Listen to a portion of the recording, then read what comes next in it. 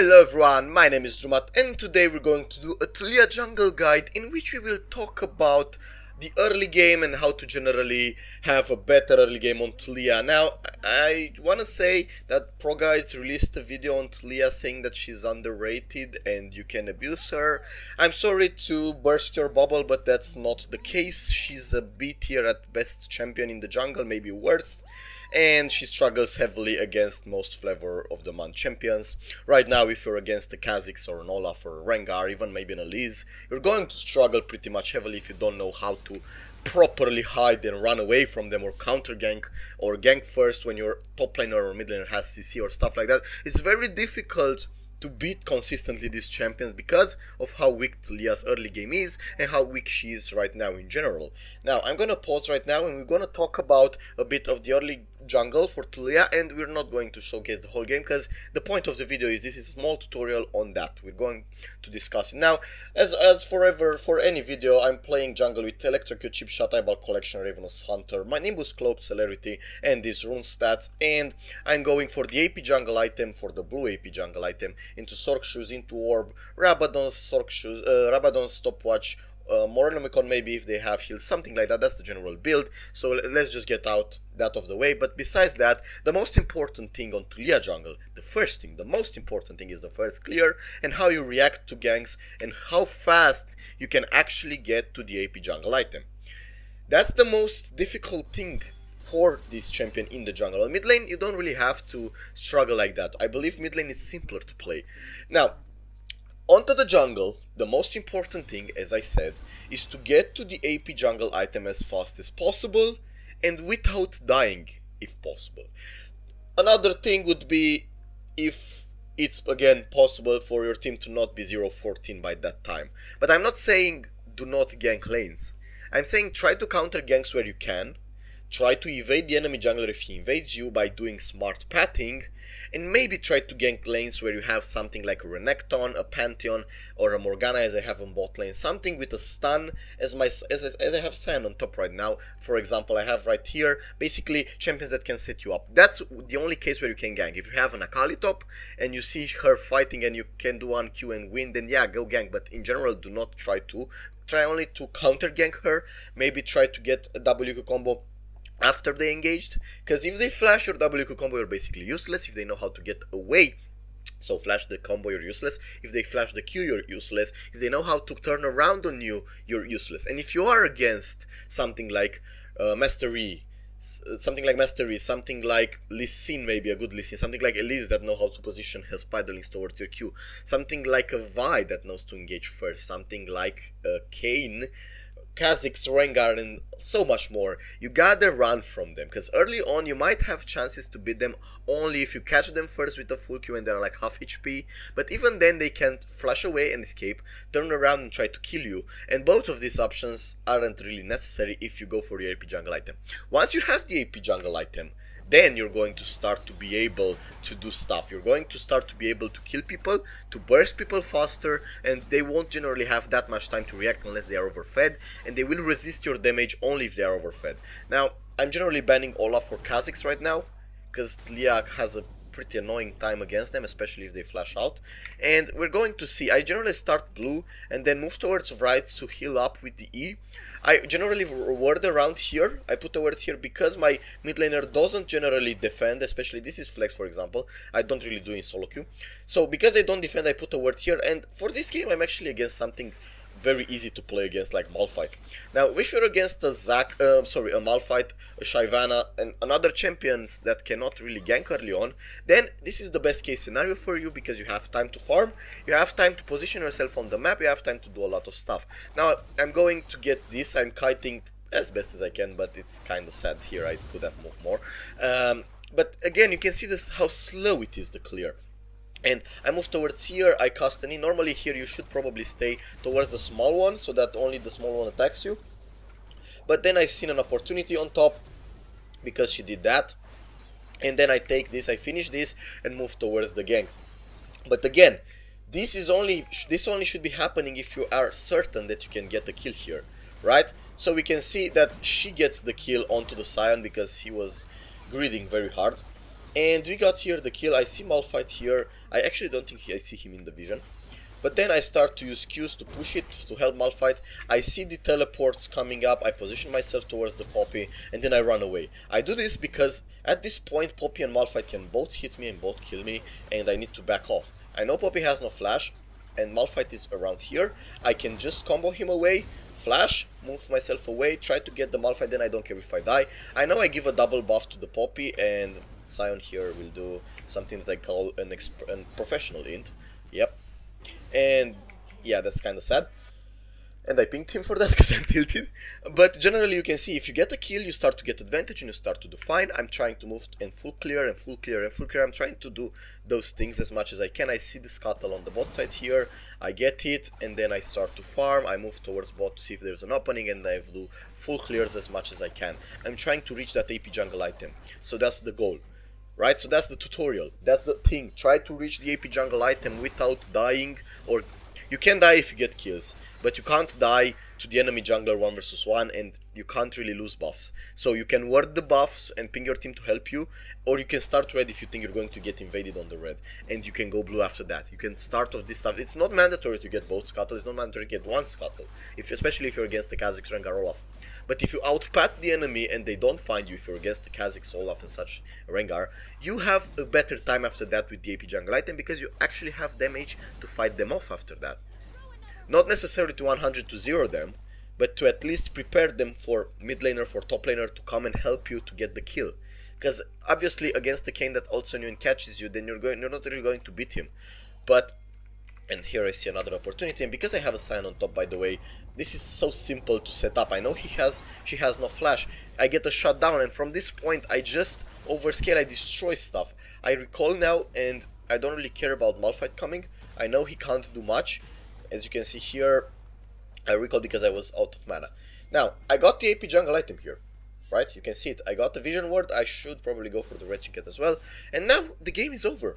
I can't really be beaten by the enemy. I can't really not scale from this, and I'll just try to gank. I just try to do ganks, and by the end of the game I'll be like 10-1 and lose it because my Vayne decided to troll and go AFK, but that's irrelevant. The point is that once you get the AP jungle item and you're 3-1 at this point, you just have to farm, gank lanes where you can, like top where there is CC, or bot where there is Morgana. Try to find the fed persons. I even get a kill on Echo somewhere there. But the most important thing is the first clear. I don't really... Actually, I want to showcase this because what I do now, I get Infernals, I get full clears, I do full clears as much as I can. As you can see, bam, 1 clear, 2 clear, 3 camps, 4 camps, 5 camps, all camps right here, and then move towards top, get another kill onto the Poppy, easy kill here, and then I move towards bot. They didn't go for the Drake. That's my advantage. I can go after that. I get some plates here, then I move towards the bot lane. You can see the advantage. I already have 1.5 levels over the Malphite. I see, I put a plant that were there, then I move towards bot. I'm trying to get a kill onto the Ezreal, as you can see here, and we get the kill. We get the kill also on Bard, and that means a free Drake, because the gank was pretty good. I'm 6-1, I'm very far ahead. 2 levels, it will be eventually 3 levels. I'm getting the free Drake here. I didn't have smited, I didn't care much about Malphite, though. He could have ulted, maybe steal it, but then that would have been a free kill. Should have probably waited for the smite, though. That would have been a smart choice. But again, the important thing, and okay, from this point, all you gotta do is just take camps over and over. Take camps, take camps, take camps. I go for Rabadons, I go for Orb, I go for Stopwatch. I get extremely fed, and at this point, Taliyah is extremely annoying to deal with. Assassins can still kill you, so you have to be careful, but if you move with your team, you can burst someone down, and then the assassins won't really have time to assassinate you without dying, or without your team doing much more damage to their team as they do to yours. So that's the important thing on what you gotta do. This is how you play Taliyah jungle, this is how you get the advantage. Now, if you're against a Zac, for example, instead of this Malphite, let's talk all the cases, let's not shy off. If you're against a Zac, what would have he done? He would have ganked bot or top, maybe, and he would have got the advantage there, and you would have probably fall off, but your job would have been only to counter gank, because if Zac jumps on you, and this is not a Poppy and it's a Renekton, if Zac jumps and you ganked first, and Renekton turns on you, and Zac jumps on you, then you're gone. So just counter gank as much as you can, unless you can one-shot the enemy with a full combo if you have a Renekton on your team, not on theirs. And I would have probably farmed towards the AP jungle item, would have probably tried to fight him if I catch him into the jungle, into my jungle or to the river, but not further off. Do not ever engage unless you're extremely confident on how fit you are and on your abilities. And Zac could have probably just gank everywhere, and you would probably start matching his ganks only when you get the AP jungle item. So if you use the chat, I would say maybe try to tell your team to back off at points, maybe ping them to back off. Like right here, you see maybe their vein is here, and you know Zac started blue, so it's obvious he will path naturally towards red, towards this zone. Let's just say this is just a case, maybe it's not like that, but you can spot him if you put a word here or something, and in that case he would probably jump on vein and you can ping them to back off. That's what you should do, because as Taliyah there is nothing else to do. There is nothing else to do. If the enemy jungler ganks a lot in the early game, you can't really counter gank him all the time unless you have blue buff. And if you don't have blue buff, because it got solo and it's over, you're not going to be able to keep up in ganks because you don't have mana. So the best way to get that mana is to get the AP jungle item, to farm till it, and to try to play a bit defensive, smart about it. You try just to counter gank when you can and try to help your team, but sometimes it's possible that the enemy Zac, the enemy Olaf, the enemy Rengar, the enemy Sejuani or Rammus will do better ganks than you, simply because they can clear as fast as you, if not better early on, maybe faster. And they can do better ganks because Zac can jump from here, Rammus can do 100 max speed towards this vein and she can't escape. And not every time you get a Morgana that can shield you from those ganks. So that's the difference. Now in this case, Malphite is very mid-game to late-game oriented champion, just like a Skarner, which no one plays, just like Malphite and Taliyah. These champions are ganking mid to late game, which is why they aren't really useful in the jungle. Skarner, you can see by his play rate, by his stats. Mostly, they aren't champions that scale well. Tanks that into the mid to late game do good ganks aren't that searched for, because there are many bruisers and assassins that can early on scale to the mid game where they can simply one-shot people, and then their tank engage is irrelevant if they die, if his team dies already to the jungler, to the enemy Kha'Zix, to the enemy Kayn and stuff like that. So what you gotta do is try to get the AP jungle item without losing in farm into assist and kills, or without dying if possible, and that's the best case scenario. From that point you should generally try to win. You should obviously, well, you should be winning, because at that point when you have the AP jungle item, at least you start to be a normal jungler and not someone who struggles a lot on these first clears. Now I'm looking forward for your questions into the comments. This is generally the state of Taliyah. I think most people would agree with me, but certainly she's not, as the pro guide states, she's not abusable and she's not underrated. She is a champion that's B tier at best into the jungle, B tier, A tier, maybe into the bot lane or mid lane.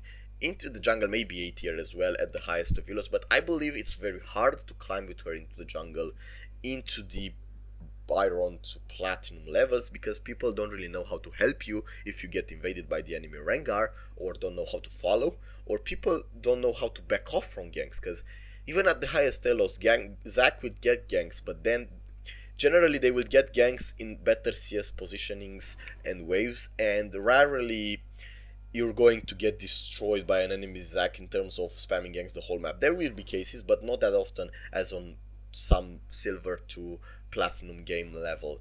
Okay, so I say Zac because that's a matchup that's quite difficult if he ganks a lot successfully, and in rest I guess you could turn around. And once you get the AP jungle item against all of these champions, you could start to be more aggressive, you could start to press that E before their Rengar Kha'Zix jump on you and you can try to get them down. You could do stuff like that, but that's not simple either. So you don't get to a point where you automatically win, such as a Master Ritari combination. Well, you don't do that. You try to find yourself key engages with your WQ combo with an ult and try to scale from there. After you kill someone, one or two people, you try to get objectives at that point. Also, that's another topic for discussion. You get drakes early on only if, one, you see the enemy jungler jumping on it, or you have some vision and they are low HP and you kind of you are able to steal it basically and kill the enemy jungler here because he greeded out on the Drake, or when you get a successful gank onto the bot or mid and you 4-man it and they can't really, well, 2 people needs to be dead, at least 2 people. And also don't forget to have the smite up, or you can start doing Drake after you have the AP jungle item because of the mana regen that you get from the passive, right? So that's pretty much all you need to know, besides the fact that you need to understand how to kite. So another reason why people don't play it is because also the kiting factor, and you can't really stay in one spot. You gotta move around the circles and stuff like that. So if you want to pick this champion up, if you want to practice it, this is everything that you need to do, but it's not easy. So don't expect this champion to be easy. Maybe it's one of the most frustrating champions in the game by the amount of hours you have to put in until you see some results, to be honest. And she is stronger than Skarner, I would give you that. Now, this is my guide for early game. I really hope you enjoyed it, and see you next time, guys. Have a nice day, night, wherever you are, and see you next time, guys. Goodbye.